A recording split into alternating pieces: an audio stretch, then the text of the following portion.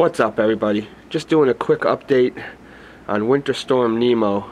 5:30 Friday evening, and as you can see, considerable amount of snow is coming down. We're getting to the point now where we're going to enter that threshold from 6 p.m.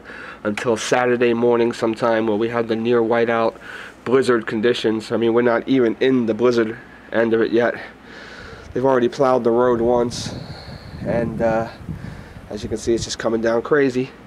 So we'll keep you informed, and we'll probably update in the morning if we have power. Ready, YouTube.